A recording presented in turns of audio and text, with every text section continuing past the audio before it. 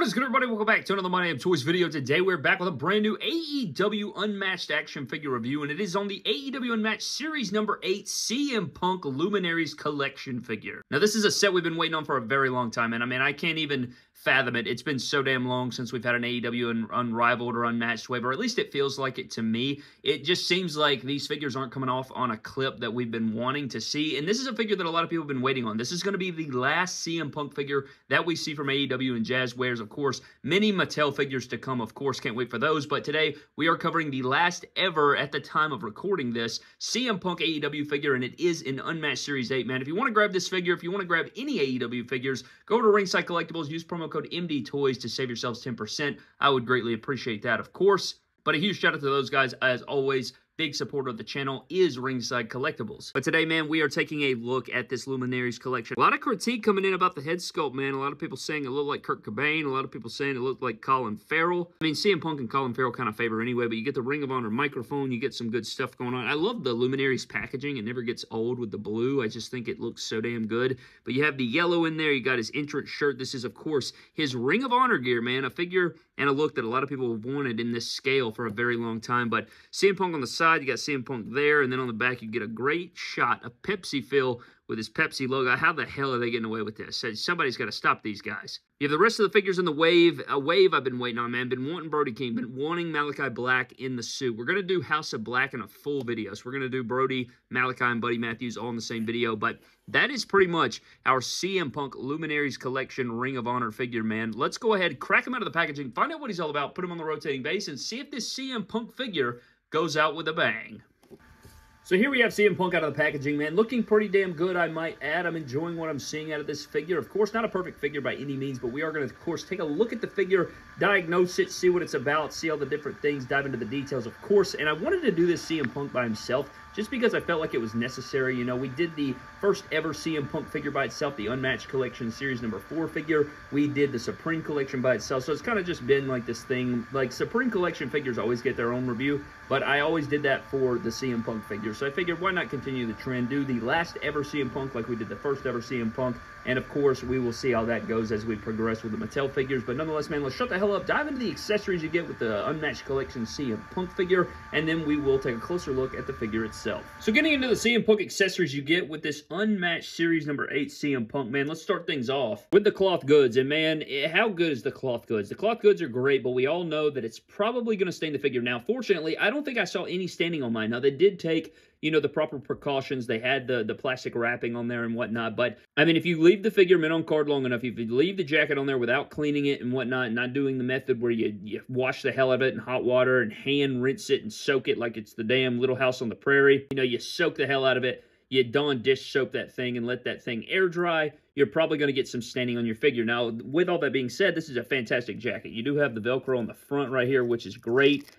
It's a fantastic jacket. I mean, it looks good. You have the skull and crossbones. You have the X's on the back. Now, one thing that's crazy is mine's kind of off-centered. You guys can see there, the one X over here is off-centered compared to this one. Maybe it was like that. I highly doubt it. Mine's a little bit off-centered, not the biggest deal ever, but I do like the jacket. It's a nice jacket. It fits the figure well, and that's all you can really ask for. I mean, besides that, the staining, man. Got to get rid of the staining, but you know what? I don't know. I don't know what to say there, but hopefully that could be addressed in the future. But nonetheless, man, you do get the cloth goods jacket, which is a fantastic piece. And you can put it on your other figures. Now, outside of that, we do get a Ring of Honor microphone. Not an AEW microphone this time, but you guys can see there it does have the ROH logo, and it says Ring of Honor. So that's good. I like that we're getting a different microphone right there. Instead of an AEW microphone, we get the accurate Ring of Honor one, which I think is a nice touch and a nice nod to Ring of Honor, of course. So, you know, you get an extra little Ring of Honor mic. And then for his interchangeable hands accessories, we do get mic holding or weapon wielding hands that do have black nail polish, and they have the drug-free tattoo on there with the sculpted hand tape and the white peg with black X's. And you also get the fisted hands with the same tattoos, drug-free, white hand tape, all the different stuff, nail polish. It all looks good, so they did a good job on these sculpted hands. All right, so getting into the head sculpt right here, it looks a bit weird because it's like he's smiling or he's got like his teeth showing, but they're not, but they might be.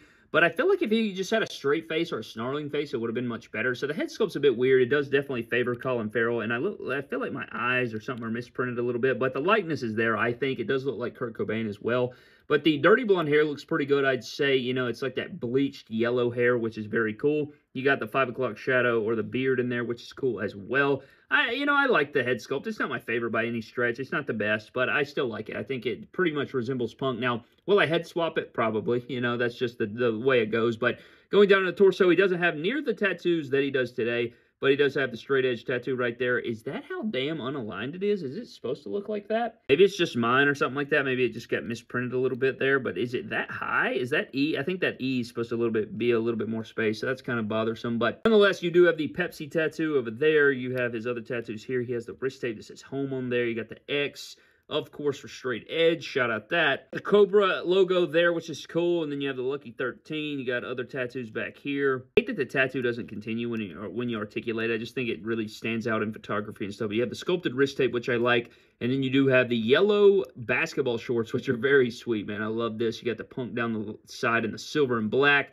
Then on the other side, you have the triple X there, straight edge going on, which is very cool as well. Very nice. I like the gear. I've always been a fan of this gear from back in the day. We do have the open knee pads here, which look really clean as well. And he does have the boot articulation there, or the boot swivel, which is freaking fantastic. And I'm digging the figure in terms of feel and hand and looks. However, I don't know, man. I feel like the shoulders are definitely rickety. I find that a lot with the Unmatched collection compared to the Unrivaled for whatever reason. Maybe they're made in separate factories, but really good ab crunch in there. He does have this ball hinge, you get the full rotation there, the bicep swivel, the double jointed arms, which is nice as well.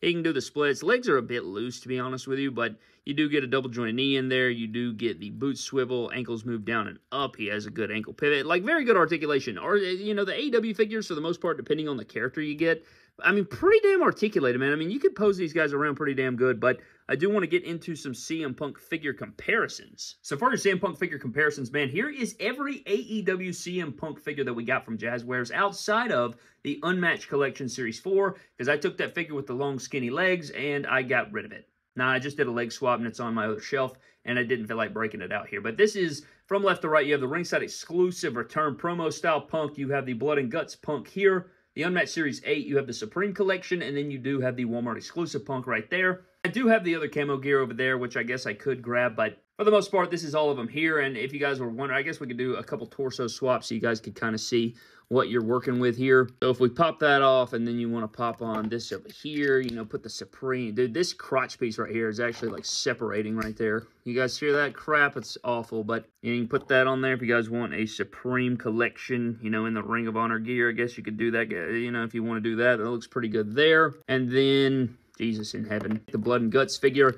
I haven't done the acetone method or anything like that where, you can, like, I don't know, take all the blood off and make like a white shorts Punk. But if you guys wanted to see what that looks like, that's what that looks like. If you guys want to make the white gear and whatnot. I definitely want to track down the Chase figure and have the red gear, but it's still pretty cool to see all these figures up next to each other, man. I'm digging it. I like the CM Punk Unmatched 8. Is it perfect? I don't know, but I like it. It's a nice, it's kind of ironic that one of his earlier wrestling looks is the last ever figure that he got from AEW and Jazzwares. So I just wrapped up the CM Punk AEW Unmatched review, and so I'm kind of just freelancing this here, but I found this Ring of Honor Championship in my championship drawer. Forgot I had this. I do believe this is from my buddy Dan Turnquist. I'm pretty sure this is his work.